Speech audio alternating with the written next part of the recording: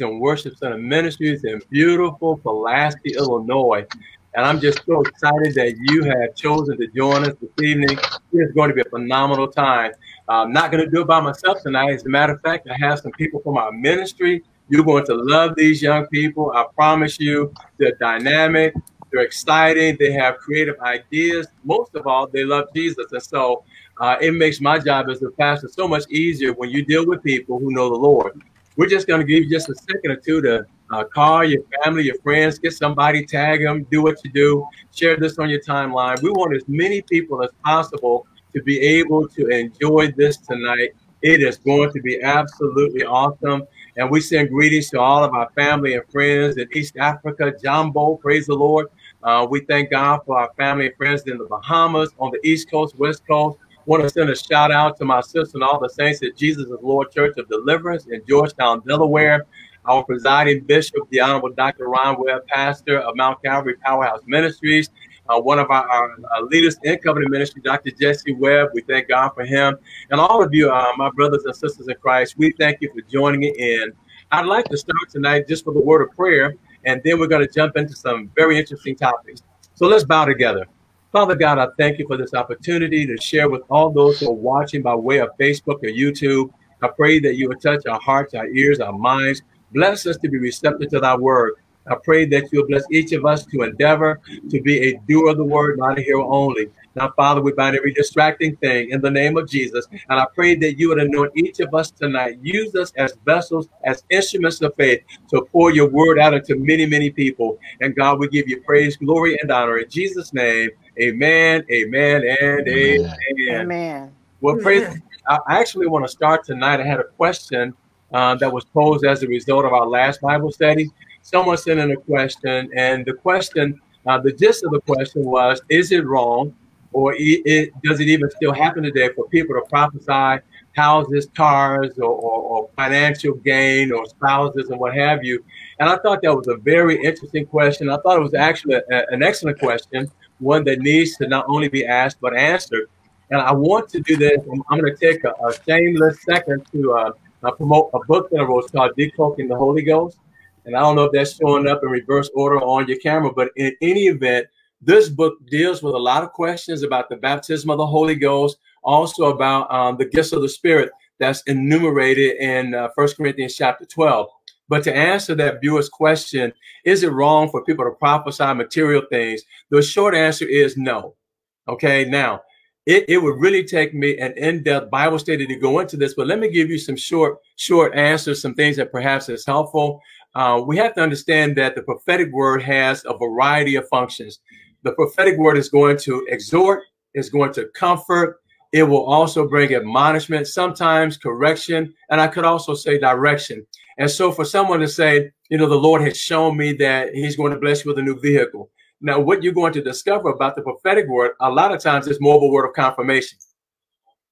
Confirmation. In other words, God has already shown you this. You've been praying about it. Perhaps you've gone to different dealerships, and now God is just confirming to you, go forward in this thing. Excuse me. Now, here's the thing that we have to be concerned about is the motivation of two people. Number one, the prophet. Number two, the recipient of the prophetic word. Too many people in the body of Christ are chasing after signs, wonders, and miracles. Now, according to Mark, the Bible says these signs shall follow us. We don't need to be out searching, seeking for signs and wonders. They're going to follow you if you are a believer in Christ. As a matter of fact, what Jesus said in Mark, he said, these signs shall follow those that believe. Now, there's a punctuation mark there. And then he says, in my name. So for those of us who are believers, we're going to operate in the name of Jesus Christ, not for personal gain.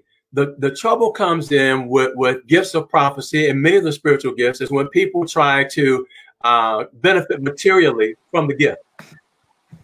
Go back and study about the wicked prophet Balaam. It wasn't that he didn't have a prophetic gift, but he would use the gift that God gave him for material gain, for personal gain. Oftentimes in the Old Testament, when the prophet showed up, he showed up because something was out of order. He showed up to bring reproof. He showed up to bring sometimes rebuke, instruction, discovery. Prophecy is foretelling and foretelling, but it's never going to be fortune-telling. So if you're seeking after these things for your fortune, that's the wrong motivation. Now, very quickly, and again, I don't have time to really break this down and unpack it the way I would like to, or the way I do in our Bible study.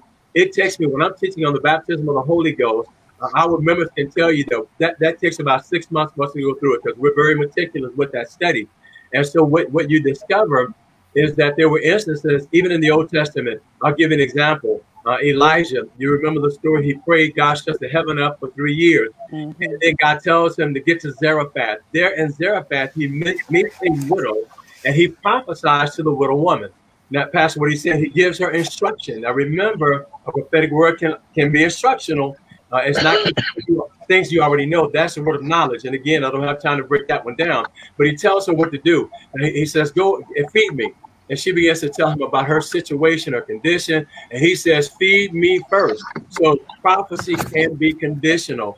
When you have people that's always prophesying new cars, always prophesying new houses, can I submit to you that you really don't need a prophetic word from that?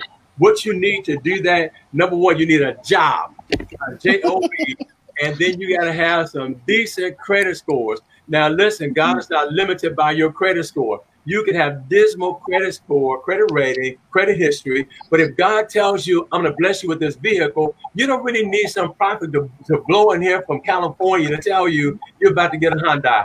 Go and fill out the application. Go for the car that you want. God will send you confirmation, okay? But let's not get caught up in those material things. If it's always materialistic, you have to question that. Here's the thing. The word of God says that the spirit of the prophet is subject to the prophet. And so there are many people who have, well, I don't want to use that word, they have illegitimatized their gift, their anointing. They polluted it for personal gain. So I hope I answered that question. Tonight I want to get into something that is just going to be a blessing to you, it's going to be a blessing to ministry. A lot of times we look at Sunday morning. Those of you who are faithful about going to church, and you ought to go to church. Praise the Lord. Praise the Lord. We're not going to tell you that it's okay for you not to go to church. You should be at church. You should be there, realizing that church is more than just a building. It is more than ceremony, more than pomp and circumstance. Church, listen, I tell our folk all the time, I'm in church 24/7. It is a spiritual organism that has organization. That's what the church is. It's a called out assembly. It's the ecclesia. And so we have a tendency then to see what happens on Sunday morning. Man, you come in, the praise team, they're rocking, the worship leaders, that they got it going on. Hopefully the man or the woman of God comes with a phenomenal word. And so what we see is a Sunday morning or midweek, what looks like a production. It's smooth, it's slick, but you have to understand there are a lot of things that have to take place behind the scenes. There are things that happen that have nothing to do with the ability of the choir or the praise team, worship leaders, or the preacher's ability to rightly divide the word of truth. There's a lot of elbow grease that goes on behind the scenes that nobody ever sees. We're going to deal with ministry tonight behind the scenes. Now, we're familiar with what looks like church, but are we really familiar with ministry? And so having said that, I've invited some wonderful people, some dynamic people from our ministry. I love these young people. Praise the Lord. Without these people, you wouldn't see what you see at the Praise and Worship Center. And there are many other people who operate behind the scenes. The list is too long. I promise you, we are not a one-man service. Now, when I first started pastoring, man, this is my 42nd year in ministry. Praise the Lord. Wow. Older than anybody on the screen besides me. Maybe one. And I'm not going to bust anybody. One. But they all look like they're, 20. So we're going to leave it right there so pastor don't get in trouble. When I first started pastoring, I had the misconception, and maybe it was the reality of the day, that I had to do everything. I had to do everything by myself. Yes, we had deacons. Yes, we had choir members. But at that time, I had to be hands-on everything. Well, God spoke to me and said there was a lot of work to do. But the good news was I did not have to do it all by myself. And so I had to learn how to delegate. I had to learn how to share responsibility. I had to learn how to trust other people, because believe it or not, there are other people who can hear from God and do what God says to do without the Miriam spirit, without a takeover spirit, without an Absalom spirit, without a spirit that's going to steal the hearts of the people. And so God has surrounded us with a phenomenal staff. I'm going to ask them to tell you who they are. And then I want you all to just tell a little bit about what you do in ministry. And then I'm going to jump back in with some issues. We're going to hit some scripture, and we're going to just chop it up and rightly divide the word of truth. So I'm going to start with Sister LaWanda. On my screen, she's up on the top, my top left. I don't know what she looks like. I may be pointing in the wrong direction, but her. Right there with her bodyguard, her husband, who's also an integral part of our music ministry and other things in our ministry. You got to be multi-faceted individual working in our ministry. I don't care if you can sing like an angel. You're going to have to carry some boxes. You're going to have to sweep, mop, do something else besides your little personal gift. So, Sister LaWanda, you and Joseph, go ahead and tell what you guys do. Tell who you are and talk about what you do. And then we can go to Nemoya and Sister Carmela, Sister Joe, and Sister Christine. Brother Joe. Crazy thing about doing it in real time, you can't edit it out. Hi, hey family, I'm LaWanda. Do a few things around here, around the Praise and Worship Center. When you see our social media, that's myself, and when Nemoya's introduced, that's usually between the two of us and another lady named Juanita. And so I handle that, and also I work with production on our live stream on Saturday, and I'm a part of the audiovisual team. Amen. And this is my husband, Joseph. Hi, hey family. My name is Joseph. I'm part of the music ministry at the Praise and Worship Center. I also am kind of hands-on when we have like ministry stuff like the boxes and stuff. I help as far as cleaning and as far as giving out boxes of fruits and vegetables. I help with all that stuff. Amen. Hey family, I'm Nemoya, and what I do at St. John is, as LaWanda stated, I work with the social media team. So that's the media department, whether it's me behind the camera for our Facebook lives, our YouTube lives, moderating the social media pages, or all other duties. And I also help with the outreach of the ministry. So whether I'm down there on the Saturday doing boxes, or if we're planning our fall festivals or our back to school bashes. So I'm kind of in that realm as well. And then anywhere else in the ministry that I'm needed. Amen. Hello, everybody. I'm Carmela. I am the usher president. I'm usually the one that you'll see greeting along with the rest of the ushers. And I also teach Sunday school. That's a new responsibility that I've kind of grown into. So I do that also. And on Saturdays, you'll see me waving and greeting cars. Amen. Hello, everyone. She's our traffic director, unofficial traffic director. You can't get in the parking lot anymore without Carmela's permission. That's right. Come on, Joe. Hello, everyone. I'm Brother Joe. I help with the music ministry, also with the outreach, and whatever needs to be done. Amen. Hello, everyone. I'm Christine. I serve on the praise team, the choir. I assist with the children's church ministry. I also assist with the visual communications and whatever else my hands are found to do. Amen. Well, praise the Lord. I'm excited. It's easy when you have people who don't mind being stretched. When I taught a minister's training class years ago, all of our ministers had to submit whether they wanted to or not to our minister's training class. And sometimes it could be quite rigorous, it could be quite frustrating. And one of the things that I taught them that I had to learn the hard way myself, you can't be so anointed until you can't roll up your sleeves and do other things. And so when people have a negative attitude about, here you are, you've been called to preach, we're not fighting that gift, that call of God on your life. But sometimes you don't need to preach. Sometimes what you need to do is drive the church van. Or perhaps what you need to do is go clean the bathroom out. And let me tell you, I have no pity on people who have to do a variety of things. I got trapped. I'll tell this testimony real quick here. I got trapped at the church after a rather large funeral. A lot of family members were there. We had the repast and a fellowship hall. And so as people were leaving, I didn't leave quick enough. And when I turned around, all the other people in our ministry, all of our trustees had gone, all the deacons had gone. And one of the sisters came and said, we have a horrific mess in the women's restroom. Mm-hmm. And I thought, well, go get this deacon, go get that one, get this trustee. Well, that was gone, that was gone, that was gone. So I was the last man standing. Mm-hmm. And so I sucked it up, put on my brave face, and I had my nice suit on too, with nice shoes. And if you don't know what a mess is, you should have been there with me. I mean, I'm trying to be nice because we're on Facebook Live, but it was moisture, it was solid all over. And so I went in and I was pulling up my pants leg with a major attitude. I mean, major attitude. Pulling my pants legs up. I don't want stuff splashing on me. And so I find the toilet in question. And I grab the plumber's helper. And let me tell you, the plumber's helper means nothing. It means you are the helper. So I grabbed this instrument of death almost. And you know, that's not a job you can do gingerly. And I was trying to step way back, you know. I'm just reaching out, basically with my fingers. And it wasn't working. All I was doing was making a mess bigger and worse than what it was. So finally, I chucked the attitude and I jumped in there. And maybe chuck was a wrong word to use, and that's no pun intended.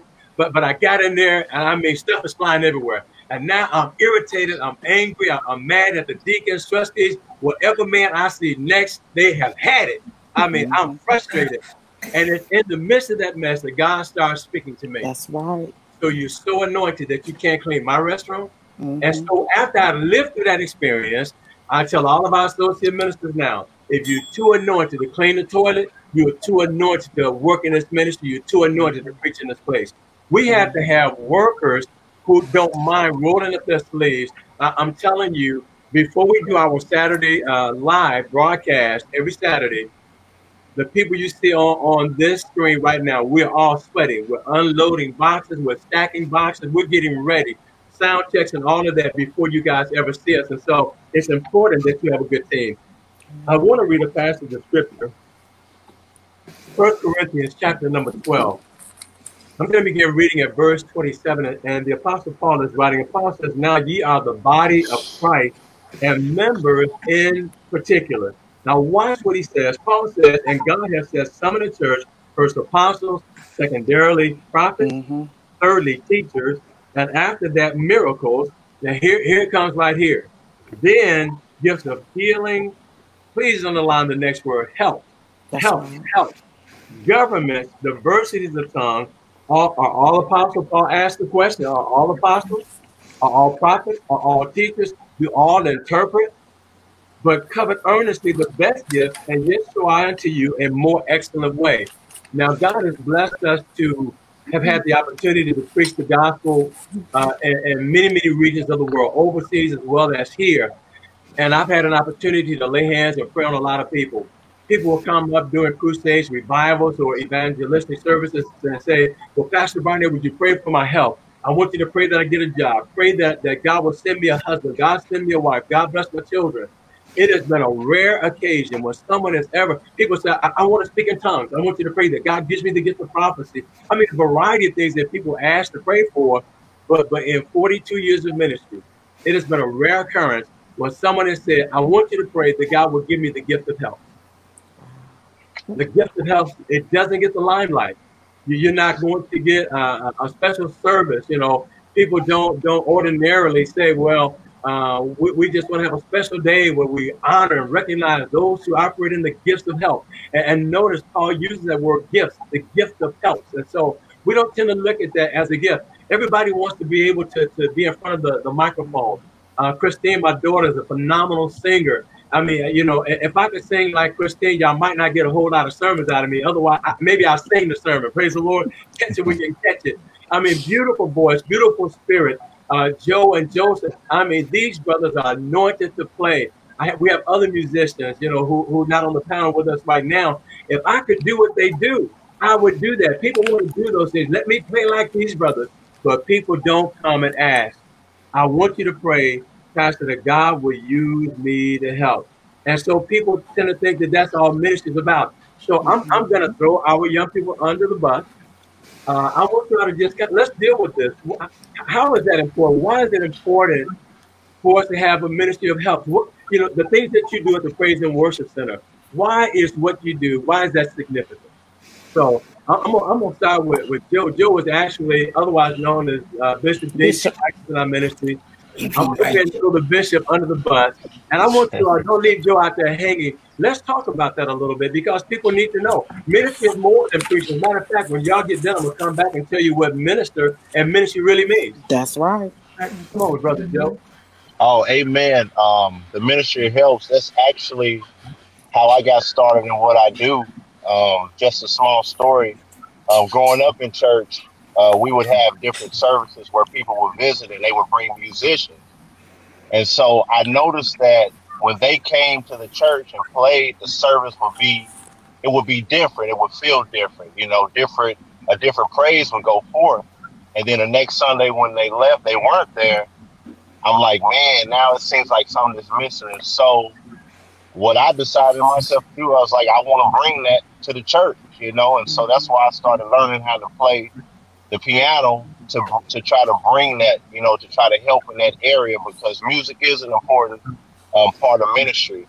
And there are just so many things that you can find yourself to do within ministry. And what you said a lot of stuff, Pastor, that was really important. You don't always have to ask to help. If you see a piece of paper on the floor, I don't have to come to you and say, Pastor, can I get that piece of paper? That's something that needs to be done. That's something that that you can see for yourself. But a lot of times we may have a different agenda. We want the praises of man or something like that. And so that tends to control what a lot of people will do. If they can get a certain praise out of it or certain recognition, that'll dictate what they do. And so the ministry of helps being behind the scenes, there are things that always need to be done. And the goal should always be to please God, to please Christ, to have the Bible says, let this mind be in you that was also in Christ Jesus. That should be the goal whenever we're doing anything. And the Bible, I love the scripture that you had. The Bible talks about us as a body. And it says we're many members, but it's the same spirit. And so I'm the left hand, you're the right hand. We should never conflict. If we've got the same spirit, we might have a different function, but we should never conflict, but we should complement and help one another. So that's just kind of my take on it. Amen. Amen. Yeah. Go ahead, Luanda. Sorry. I was just going to say in the scriptures that Pastor sent out to us, he was talking in 1 Corinthians 12, a little bit earlier in that same passage of scripture in verse 22. I'll read. It says, in fact, some parts of the body that seem weakest and less important are actually the most necessary. And I think that is speaking of ministry of helps that, usually people chase after what they think are, more necessary, more open, more seen, and that's unfortunate that people do that because it takes every piece. Amen. I'm a firm believer that God created our bodies, that every part of our body is necessary. Like they say, oh, well, you don't need an appendix or you don't need a gallbladder. Well, I beg to differ on that situation. You ask somebody who had their gallbladder removed, they probably will tell you, actually, I kind of wish I still had it. And so it's just as important. So just like that person who cleans, or just like Carmela with being an usher, like the Bible talks about that, being a doorkeeper, like those roles are just as important as the person who's up delivering the word, because it helps the mission of Jesus to go forward. So regardless of whatever our role is and what that looks like, if it's in the help role, as long as that is helping push the agenda of Jesus forward, then it's just as important as all of those visible ministries as well. Amen. Come on, Sister Christine. Yeah, I'll definitely piggyback on, what Joe and Luanda have both said. The ministry of helps is definitely not for those who, are doing things for show. They're not for show offs. That ministry is not for those who need accolades, not for those who need an introduction or need a pat on the back when they get done doing whatever they've done. Amen. So it seems like, the ministry of helps has become less attractive. But I feel like those who are willing, and make themselves available, you have to make yourself available. You have to be willing to be available. There are a lot of people that say, let me know if you need anything, or let me know if there's something I can do. And then when we call on you, you're not available, or you see the need and you don't make yourself available. But you have to, be open. You have to be willing to make yourself available to free up some time. And it's a selfless gift. We can't always be about what we're going to get out of it, or how it fits in my schedule. We have to make time for kingdom work, because the Bible says, seek ye first the kingdom, and all other things will be added unto us. Amen. So we definitely have to examine ourselves, make ourselves available, not just be about saying, let me know what you need, or let me know if there's anything I can do, but actually, put forth the effort to do those things, so that it's just not in word, but it's actually in deed. Mm-hmm. I like to say also, Amen. Oh, I'm sorry. Go ahead. Okay. I like to say also that when you talking about help, one of the things I could pull from my personal experience is watching my mother and my father whenever they were serving in ministry, and like I can remember them serving the college students there because they saw that they had a need, because the cafeteria was shut down early on Sunday. And so, like, when you talk about help, the things that you do when you help people, you can make or break a connection on how you help people. And what I mean is this: if you cook somebody a good meal, a quality meal, they eat it. They feel the love in that meal. Amen. When you say, come eat, come sit and eat. We got this meal prepared for you. Come sit and eat with us. Come eat. And they eat, they can look at you and say, man, these people are feeding them, are even having a positive attitude, giving them a box of vegetables. People can see, man, these people care for me. Mm-hmm. They were so careful to put this box in my car. They were so careful. They were so particular when they made my plate of food. They made sure I had enough food. These people really care for me. So when you talk about the ministries of help, I think it makes or break a ministry. Mm-hmm. Right. If you can't be seen helping people, if people don't know that you are a help to people, that you are spending time building relationships, using your resources to help people, how can they really know about the church if they don't see us helping people, actually getting in the grind and helping people? So that's why I think the ministries of help is so important. Mm-hmm. Praise the Lord. And I just want to add that, even with administrator helping, we have all the things that LaWanda and Christine said, but it's your attitude while you're helping and while you're serving. You've been with God all week. You're supposed to reflect that light. So as you're serving people, you have to have that same attitude and that same joy, and your posture and your body language has to reflect what you're doing. Right. Amen. So don't help somebody and give somebody something and say, no, I don't want it.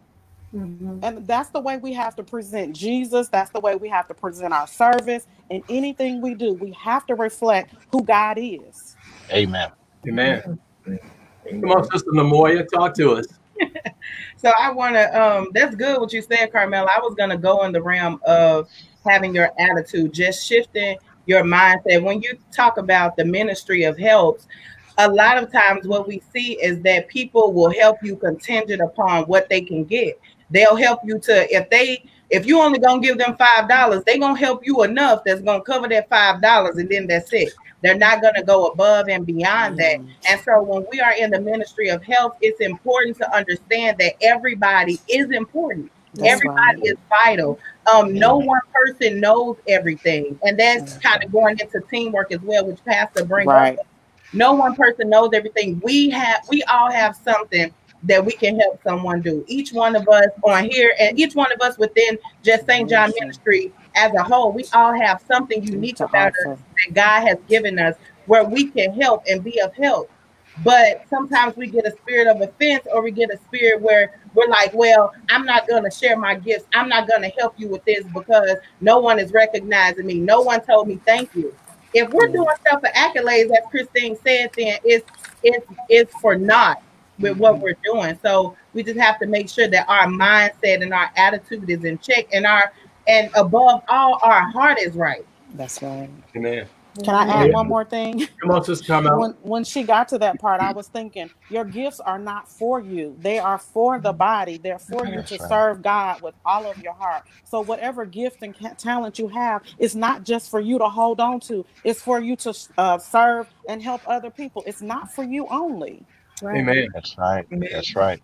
Well, y'all just kind of kicked it into a different direction here. Since y'all kicked it there, I'm going to follow that a little bit because now we kind of got into things about the attitude or our perception of ourselves, the role that we play in ministry. Now, Philippians, the Word of God said, let this mind be in you, which was also in Christ Jesus. And so one of the things that I see is sometimes people come to the table with the wrong mindset, the wrong attitude. Now, if you work around the Praise and Worship Center, let me pick on myself just a little bit. I can be pretty hyper. It's kind of hard for me to be in one place at one time. So I might look like I'm flitting around here, flitting around there. It's just always something in my mind, something that I think I need to be doing. That's just how I am. And so people can be easily offended if they're waiting for somebody to say, would you please do this? Or would you please do that? Rather than, I think Joe hit it earlier, when you see something that needs to be done in ministry, taking the initiative to pick that up and to run with that, to do what simply needs to be done. I talk to a lot of pastors who sometimes feel as though, well, we're not a mega ministry, we don't have a huge staff. And I want to just kind of throw this out there a little bit, that you don't always have to have a huge staff, but you do have to have a spirit of unity. You do have to have some teamwork. Someone already mentioned that, stole my thunder, whoever did that. And that's good. We have to be on one accord, be with one mind. We have to be working towards a common goal. I want to shift a little bit because it's important that people understand, and we're talking about the inner workings of ministry. This is not a one-on-one class. This is you got to have some prerequisites to get this class actually, because when you operate in the ministries of helps, sometimes people don't have the time, or ministry can move without regards to your feelings. Okay, it's not that people don't care. It's not that people are mean-spirited, but if we need to get it done, I don't have time to elaborate, and play 50 questions why we need to do what we're doing right now. Ministry is hard work, and some of you have found it out even more so. We feed every week. We're feeding 250 to 300 families. Okay, sometimes twice a week. We have a pop-up dairy, and so we have to have people who are willing to. You're not going to get a pat on the back. I mean, everybody's sweating. I'm sweating. I'm loading cars. I'm unloading trucks. I'm driving the truck. Praise the Lord. Not because I'm all that, but because somebody just got to do it. And so we have to have a mindset that even though maybe I would have done it a different way, this is what we're doing. You can't be actively involved in ministry doing your own thing. Now, I'm going to pick on us here. Let's go to Hebrews. This one in my notes, so it ain't in y'all. Hebrews 13 and 17. So let me see if I can find that quickly in my Bible. And you all know this by heart. And I want to encourage pastors, particularly if you've been in it for a while, as you can see, I have to reach for my help. I'm talking about these reading glasses. As much as I reach for this help, I had to learn how to reach for help within the body. We can't possibly do it all. If you were relying upon me to have done this Facebook Live production, it would be a hot mess because, it was totally Greek to me. I didn't even know I could take my smartphone and turn it into a studio. But God gave us some people. And I think everything that we need in our ministries, God has placed it there. Amen. If we need an electrician, God's going to raise up an electrician or send one to us. So we've always been blessed to have whatever it is. So when even in Hebrews 13 and 17, I want to pick on it a little bit. And, I want to read it verbatim. I can quote it by heart. You all can too. You've heard me use this scripture. Sadly, we use this verse only when it's like pastoral appreciation services. But I want to read this because it's significant. Paul is oftentimes given credit for writing the book of Hebrews. There's a lot of debate as to whether he authored it or someone else did. Nonetheless, the word of God says, obey them that have the rule over you. Watch what it says, and submit yourselves, for they watch for your souls as they that must give account, that they may do it with joy and not with grief, for that is unprofitable for you. Now, I brought that up, and I said I'm kind of shifting gears a little bit, but actually, I'm still somewhat in the same vein. It's critically important that we have leadership, number one, well-defined leadership, leadership is not defined necessarily as dictatorship, okay? But how we understand, I want y'all to address this. Somebody has to be in charge, and God gets to make that selection. We're not a ministry that believes we're just going to run by committee. No. God, the Bible says, we already read that earlier, and we could have went to Ephesians just as easily. In Ephesians, the Bible says, and God said in the church, apostles, prophets, evangelists, pastors, and teachers. So God had his protocol, God had his order. He is defined the leadership that he wants in the church. How important is that? I want you all to address that. Is it for you to be able to follow leadership even when there are times, and you know what, I'm not going to put them on the spot, but I know them. The Bible says, know them that labor amongst you. There are times when people that God places you over, they aren't going to see what you're saying. God doesn't show them everything. And sometimes they're not going to agree with your opinion about all the things that you want to do. So what my question, I'm where I am going to throw you under the bus at, how important is it for you to follow leadership? How do you do that and yet maintain the gifts, the talents, and the ability that God gave you? Now, I can't do it.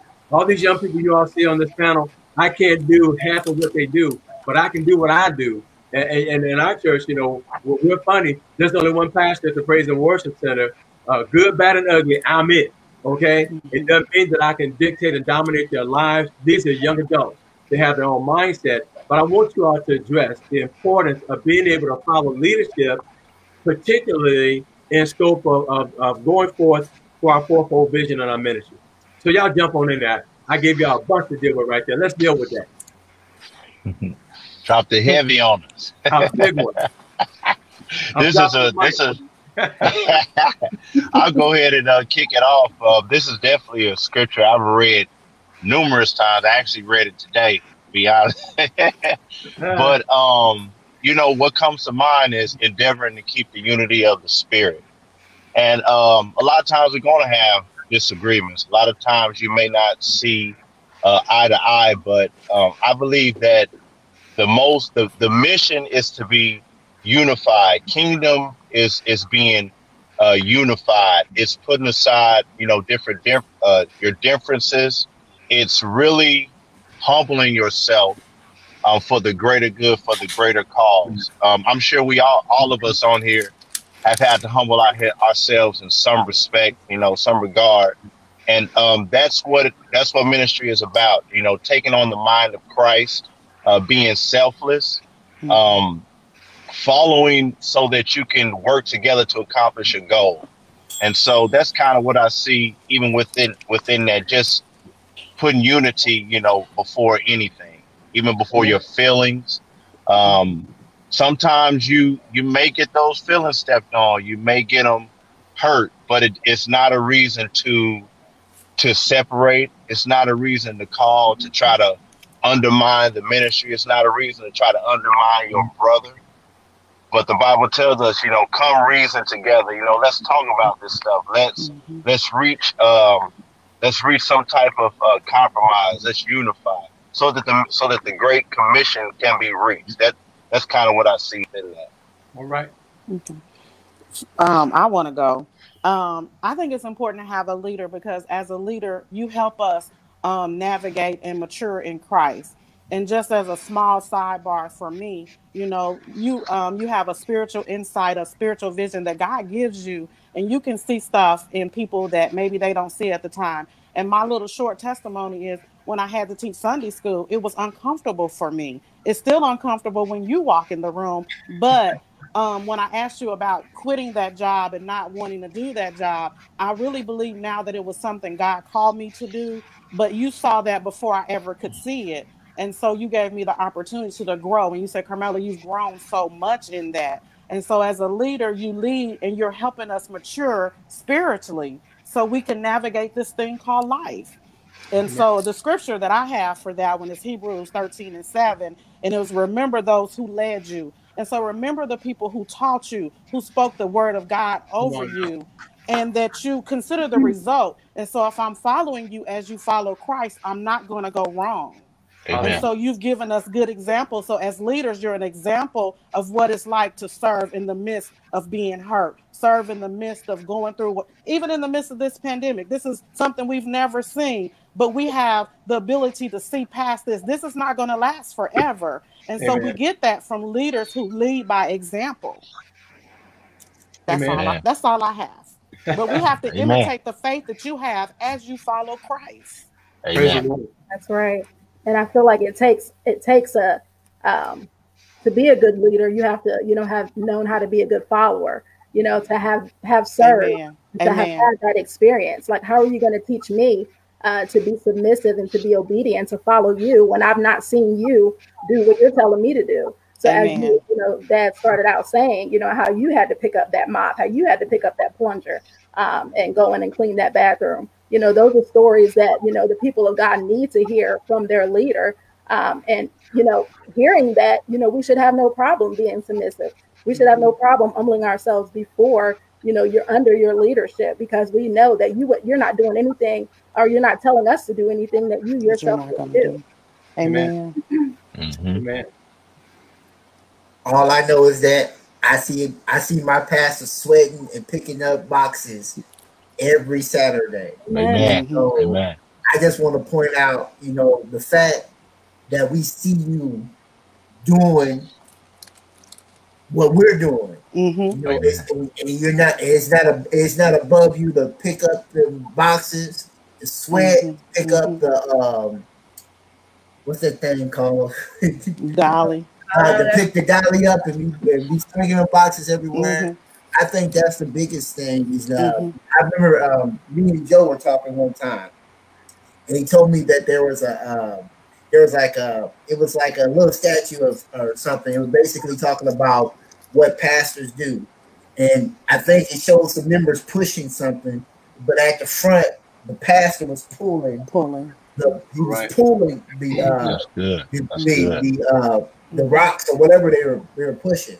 So the fact that we have a leader that ain't scared of no common word is very important, because the fact that the head is willing to work is going to trickle down to the arms, the fingers, and all the toes. Amen. That's right. Amen. And to piggyback off of that, like I say this often, like as far as leadership goes, you could just go to Jesus. Jesus is the greatest example of leadership. Right. And to me, leadership equates to serving. If you're not willing to serve, then why would you call yourself a leader? Like, you think of Jesus and his example, like literally, and I shared this with Sister Carmela this morning, like, you got to think about it. In Jerusalem times, like, most people didn't even have shoes, and he was washing feet in Jerusalem times. Like, there wasn't no pedicures. There was supposed to take baths every day. Like, and he was out here washing feet, because you imagine how nasty feet were back then. But he was out here literally washing feet and being that. He was that example. And so, serving, because at the end of the day, if you're only doing just so you can be seen and you're not serving and everything behind you is tearing up like Jack, that's the type of leaders you're going to produce as well, because the leaders that you produce is following the model that you set forth. So the reason why we're all up here, able to serve the way that we do, because we see the leader that we have, because just like all of us are out here sweating and dropping bullets on Saturday, Pastor Barnett is just as well. Like, sometimes if y'all look real close on the broadcast on Saturday, his shirt be soaked. Right. We done already worked and put in exercise before 12 o'clock. But because we're serving and we want to serve our church family and serve our community, and so when it comes to that and teamwork and unity, because all of us have that same mission, we want to make sure that we're loving God, but we're also loving his people. Amen. Amen. Amen. Amen. I love what you said about, Jesus, how he, humbled himself to wash, his disciples' feet. He performed miracles. He healed the sick. He didn't hold all the power that he had, just for his own good. He prayed to God to, increase the fish and the loaves of bread, not so that he can feed himself, but so he can hoard it all for himself, but so that he can feed the multitude. So, he is our prime example. Amen. It's awesome to be able to have a leader that does follow after the ways of Jesus, because not everybody has that testimony. So we are truly blessed. Amen. Amen. Amen. And it makes it easier to follow leadership and to be under leadership when you have someone leading by example. I think we hear that term so often to where and then we're like, it goes in one ear and out the other. But having someone who lead by example, meaning they are out there laboring. What they're asking of you to do, they've already done it or they are doing it. So they're not doing anything that they're not requiring or asking you to do. So having a leader, having Pastor Barnett as a leader, but even in ministry, if you have other leaders, like with the praise team, if you have a director over the praise team, if they are leading by example, then just because they're not Pastor Barnett doesn't mean that you shouldn't be under their leadership, because he with them as a leader as well. So it works all throughout the ministry from the head on down. It works that way with leadership. So yeah. Amen. One of the things that you know, we look at Jesus as our example for everything. And when you look at the congregation that Jesus had, just a couple of thoughts very quickly. Jesus didn't always speak the kindest words to his disciples. You go and sometimes he can be pretty abrupt. I mean, he just gets to the point. You faithless generation. He called Peter the devil. Get thee behind me, Satan. And he dealt with it. But what we don't find is people say, you know what? I don't have to put up with Jesus. I'm packing up. I'm out of here. We don't find them doing that. They dealt with it. They humbled themselves, and therefore they were able to follow him where they need to follow him. When we look at this whole thing called servitude, people sometimes confuse what ministry is. And so we have a tendency to think, when we hear the word minister, we hear the word ministry, we think about preaching. No. We say, well, minister this or minister that. Everybody thinks, okay, that's a preacher. If we say ministry, we think we're going to have church service. And really, if you look up the word minister comes from the Greek word diakonos. And then ministry comes from the Greek word diakonoia. Diakonoia. I'll get it out in just a second. And so when we look at diakonos and diakonia, I got it right that time. Diakonia is ministry. Diakonos is minister. It doesn't mean preach. None of the definitions. The translation has nothing to do with preaching, but it literally means one who serves, particularly serving in the affections of Christ. And so that's what ministry is. We talked about feeding people. We have to feed people spiritually. First and foremost, I want to feed you spiritually. But if your natural man, if your physical man is starving to death, then you're not going to be able to hear any words of life. All you want to do at that point is eat. So we have to feed people not only spiritually, but we need to feed them physically. But then we got to feed them, even their soul needs to be fed. And so in order to do that, we don't have to have 1,000 people. We just need committed people. We need people that say, you know what, if it means that I have to get out here and sweat, I'm not too anointed. You know, with an earned doctorate degree, with a master's degree, 2 master's degrees, 2 bachelor's degrees, has nothing to do with anything. Absolutely nothing. It meant that I sat down in school long enough to jump through the hoops. Did I learn some things? Absolutely. That's a lesson of perseverance. I learned how to research. That's all well and good. But that did not teach me to roll my sleeves up. That's right. And pick up a box or pick up a mop or the plunger. It's about serving. And so I want to, let me see if I can get us back into the ministry behind the scenes a little bit. I took us on a tangent. I want to go to Ecclesiastes because somebody mentioned about getting offended, and it's easy for people to get offended when they try to help. And those of us, some of you are like me. If I know how to do something well, and I'm trying to get a job done, I may not want to stop right then and there to tell Joseph how to do this. He may ask, but I'm so focused on getting the task done until I'm not really hearing him. So we have to slow down sometimes and say, well, Joseph, this is how you do that. But by the same token, and I think you said this, if you see a piece of paper on the ground, pick it up. You don't need an anointing to do that. You don't need divine wisdom or revelation. Why do you need a prophetic word to pick up something or fix something when you can do it? In Ecclesiastes chapter 9, verse number 10, the word of God says, whatsoever thy hand findeth to do. It's like the Nike commercial. The Bible says, do it. Just do it. It says, do it with thy might. For there is no work, nor device, nor knowledge, nor wisdom in the grave whither thou goest. Having all these things, Miles Monroe said one of the wealthiest places was the cemetery.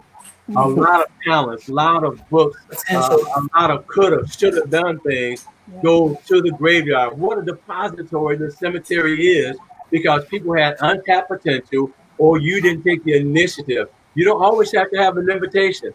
The people that you see on the stage didn't need an invitation. As a matter of fact, some of them just kind of bogarted their way in because they knew that either I didn't have the experience, the expertise, or the desire. I had no desire to be on Facebook Live, YouTube Live, none of that stuff.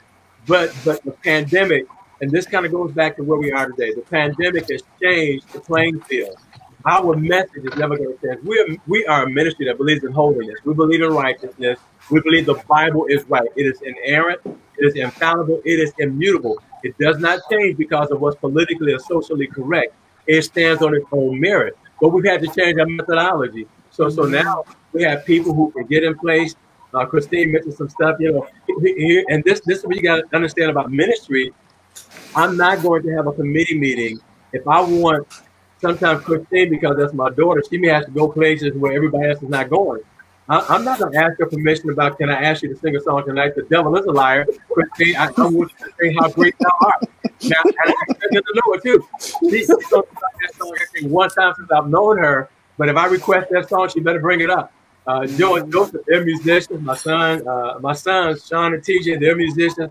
I don't care whether y'all practice that song or not. If I want to hear strong faith, you got to figure that thing out. And sometimes I don't even know the words to it. You know, you know what I'm talking about. And I get that. Carmela works diligently as an usher. She may have had I don't know what she went through at home before she gets to the Praise and Worship Center. All I know is when she gets there, if I need something and I signal for her, I need her to come and get it. The more you work that camera, and I'm sure I give her a hard time sometimes on Saturday being in the wrong place at the wrong time. But if I decided the last minute to come on the right side rather than the left side, I'm not going down asking for permission. I expect us to be one accord. Sometimes, Rwanda does a lot of our production behind the scenes. I try to be obedient and get information to her before the message. She may not get the scriptures I'm going to use until 2 minutes before the broadcast. But I got to have people who can, what you find in your hands to do that. We talked about, and I'm going to hit that some. I don't want to kill all of our time. We talked about being a cohesive unit, being that body of Christ. The Word of God says we are many members in the self-same body. And so I want to go back to Corinthians, back to chapter 12. Let's go to verse 25. 1 Corinthians chapter 12, verse 25. I want to read that. The Word of God says that there should be no schism in the body, but that the members should have the same care one for another. Because I'm the pastor doesn't mean that I have to need the limelight. It means I have to operate in that particular function. Now, biblically speaking, there are fivefold ministry gifts, or 5 essential gifts that God gave: apostles, prophets, evangelists, pastors, and teachers. It doesn't really matter whether you have a title or not. You have a position. You have an assignment in the body of Christ. I don't believe in pew members. And people throw that word around. I'm just a pew member. That is deceptive. That is you being completely out of the will of God. Everybody should be doing something in ministry. I want you all to deal with, and we kind of hit on it a little bit, but I want to go back to that. I want you to deal with the importance of not allowing schism, not allowing division within the body of Christ, even though you may have some personal differences with someone in the ministry. Everybody has to remember we're not perfect. We are imperfect creatures who belong to a perfect God. And because we have our imperfections, sometimes maybe Carmela and I don't see eye to eye on everything. We may have political opinions that slightly differ. We may have opinions on even an interpretation of a scripture. We're not going to mess with the Word of God. But we may say, well, but I can't see that yet. But we're going to ultimately do what the Bible says. So how do we protect ourselves? How do you protect yourself in ministry with all the different players you have at the Praise and Worship Center? How do you prevent schism in the body? Well, the question I always ask myself is, who are you doing it for? Are you doing it for the people? Or are you doing it for God? And so a lot of times we don't want to do stuff, or somebody's made you mad. You have to choose to walk in forgiveness and love. And remember, you're not doing it for them. You're doing it for God. God is supposed to get the glory out of everything that you do. All right. Mm-hmm. And I think one of the best things is that, when you disagree, is having that conversation. Like sitting up there and, you know, you stewing over it and is not helping anybody. And it's only increasing the friction between the two of you, like, or three of you or whomever that is. And sometimes, you know, having that conversation, it helps, because one thing is that we all know, none of us, God ain't given none of us the power to read each other's minds. So I might be doing something that you have no idea. I have no clue that it's getting in your nerves. You know, I might just be, you know, I suck my teeth every 3 steps. I don't know that I do that. That's just something I've always done. I don't do that, but that's just an extreme example. But if you don't know, if I don't know that that's offending you, how can I help you? So, and it comes down, like, you have to be, I've learned as far as teams, you have to be very intentional on making sure that the unity remains within the team. So checking in with one another, asking, are you okay? And then also, as you having that same consideration for your brother and sister, like making sure that they don't have to read your mind. If something bothers you, go to them and say, you know what, I really didn't care for how you did this, or I really didn't like when you said this, or I wish you would allow me to do this. And I feel like I can help you more with this. And I feel like a lot of the schism that happens within teams and within churches would die down if people were just to have conversations. Amen. I agree with that. And you definitely have to be open-minded, because everybody's going to have an idea. Everybody's going to have an opinion. But we realize that we may not be able to use everybody's idea or everybody's opinion. But there is a way that we can, you know, combine, you know, all of our ideas and opinions to, you know, come up with one goal and, you know, one purpose, mission, so that we can all still be with one accord and, you know, not being, you know, easily offended when things don't go our way. Amen. Amen. I want to read 1 Corinthians chapter 1, verse 10. And it says, I appeal to you, dear brothers and sisters, by the authority of our Lord Jesus Christ, to live in harmony with each other. Let there be no divisions in the church. Rather be of one mind, united in thought and purpose. Amen. So, with that aspect of it, and this is straight from the scripture, just coming from the scripture, we need to live in harmony. We don't have to agree with everything each other do. We don't have to agree with with the decisions that one another made. But sometimes what often happens is we get into a spirit of offense. Well, they didn't use my idea, so I'm not going to talk to them no more. And we don't handle it right then and there. It's so I truly believe that it's not a lot of unity, and then it becomes to be a lot of schism because people don't have that conversation. They will go weeks, months, they'll go a couple of years being mad at you about something you did 4 years ago, and you looking like, I don't even remember I did that. But because they didn't have that conversation, because they didn't come to you, I didn't say, hey, Carmela, I think when you gave me that fan, I didn't like the way you gave it to me. I think you threw it at me a little bit. Instead, they would walk around and be offended. And so now, if Pastor is calling for me and Carmela to go forth and do something, we can't coexist because I'm mad at her. I got an attitude with her about something that she don't even know she did. Amen. She's not even aware that I was offended. So having that conversation and being able to live in harmony, to dwell among, like, we don't have to agree with one another.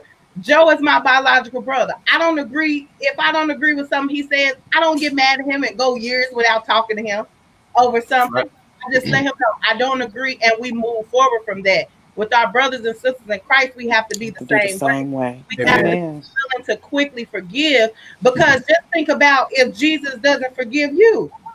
That's right.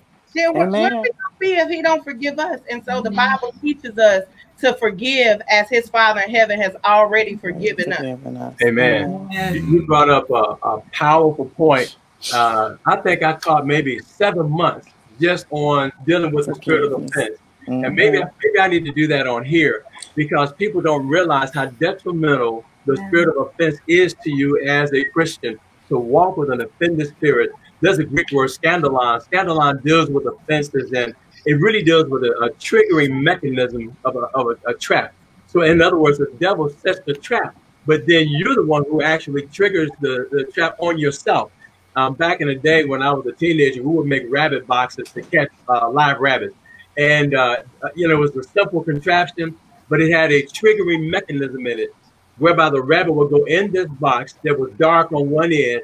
And as he went in, his head would hit a little lever, and it would cause a slide to come down immediately behind him. But that's what the devil does. He gets us into these dark corridors, closes the door behind us, and we walk around with that offended spirit. And you're right. You said something so critically important when Paul talked about having that same mind, that one mind. Now, here's what we have to understand. It's difficult for us to be of the same mind if you're not spiritual minded. For God, carnal minded is death. And so when you have people, and this is why it's important, everybody can't, I said everybody in church needs a job. Well, first of all, everybody in church needs to be saved, okay? First of all, different panel discussion. When you have people who are church folk, and if you've been around me enough, I differentiate between saved folk and church folk. Church folk are people just like going to church who have no relationship with Jesus Christ. And because of that, they come with a carnal mindset. I can't be on one accord with you if you don't really love Jesus. I didn't say you had to be perfect, but you have to have the mind of Christ. Now we can find that common ground. The more you said it best about, you disagree, but you keep moving forward. I've learned in the time that I have been saved to disagree without being disagreeable. I don't have to agree with you on every issue, but I have no right to be disagreeable toward you. I can still love you and say, well, now, the Bible don't say that. I'm going to still love you. I have people who don't have a problem with drinking wine or beer, whatever. I don't personally, that's not my cup of tea. I don't need it. I don't pursue it. Don't even offer that to me, but I'm not going to fall out with you because that's where you are. I grew up in a ministry where if a woman put on a pair of pants, they were Jezebel. You were going straight to hell with those pants on. That's what was taught. And I still have friends who believe in that, who still embrace that. I don't stop loving them because that's where they are. That's not where we are. I know that a woman is not going to hell because she put on a pair of pants, nor does it bring out any lesbian tendencies in her. There are pants made for women. There are pants made for men. Now if Joe and Joseph put on their wives' pants, I'm going to be looking a little funny at those brothers on Sunday. Maybe they didn't check the wardrobe. We ain't going to fall out over these type of issues. We're going to love people, even people that may not love you, Jesus. You still have to love them. And do we have assistants? Listen, there are people who have blessed us because they saw what God was doing through our ministry. They don't even profess to be saved, but they said, you know what, Pastor Barnett, I'm going to make a donation. I believe in what you're doing. And this is what ministry is. Ministry is about serving. It's about working one with another. And in order to do that, I want to encourage you pastors out there. Maybe you don't have a lot of people, but the Bible says if two of us would touch and agree as to anything on earth, in the gospel according to Matthew 18, if we touch and agree as to anything on earth, Jesus said it will be done for us. The word of God also says where two or three will gather together in his name, Jesus said, I'm going to be there with you. So if you can find some phenomenal people in your ministry, like the people you see here tonight, and we have so many more, we just couldn't get them all on here. I'm limited to 6 people, I think, on this particular platform.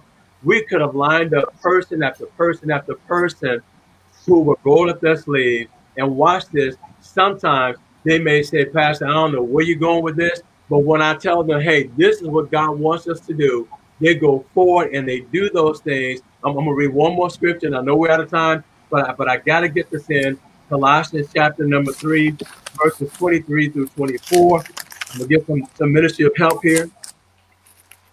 The word of God says, and whatsoever you do, do it heartily as to the Lord, and not unto men, knowing that of the Lord ye shall receive the reward of the inheritance, for ye serve the Lord Christ. The word of God says, whatever I do, if I sing, I'm going to sing unto Jesus. If I clean that bathroom out, if I got to plunge another toilet, I'm going in there, I'm going to sing the whole time, plunging that, I'm doing it as unto the Lord. If you got to drive the church, man, you ought to be giving God praise, glory, and honor. Let me tell you something that I learned. You don't just go to church. You don't just pick up those boxes. You don't just play your instrument or sing or usher. You don't just do the production. You do it as unto the Lord. I get to do that. I get to go to church. I get to pass out boxes on Saturday. Man, I get to pick up the microphone and preach the word of God. We get to do these things. That's the blessing blessing that you get to do that. It is not a burden. It is not a chore. So I want to encourage you, stop acting like it. If they're calling you to sing, don't start coughing. Don't start acting like, well, y'all can get somebody else. You get to sing for Jesus. Joe, you get to play that keyboard for Jesus, man. Carmela, I'm telling you, you get to usher for the Lord Jesus Christ. You get to teach Sunday school. Nemoya, you get to do all this stuff behind the scenes with the camera to help your pastor look like he know what he doing when he don't. You get to do that. LaWanda, Joseph, y'all get to do what you do. All of the saints at the Praise and Worship Center, all of you in the body of Christ, you get to do what you do for the honor and the glory of God. I'm 5 minutes out of time. I am out of time. Listen, if you like the panel format, please let us know. Give us some thumbs up. Give us some hearts, some comments. I'm waiting for some thumbs to go up. Praise the Lord. Amen. Give us some signs. Say something to us so that we know that this is something that's a blessing to. Oh, there they go. Man, y'all see that all those thumbs? I don't know what that means, but it's a bunch of little thumbs going up. That means they like it, Pastor. they like it. And if the hearts mean they love it. Praise the Lord. There's a lot of love going on here. There's a lot of likes and love, and they're sending them in for you. Listen, we thank God for each and every one of you. And we want to be a blessing to the body of Christ. We want to encourage you to join us for our drive-through for your breakthrough blessings on Saturday at 12, and then the drive-by blessing at 1 o'clock. We're waiting to hear from our distributor. I'm hoping we'll have an opportunity to provide milk again. I'm waiting on a phone call to let us know if or when that's going to happen.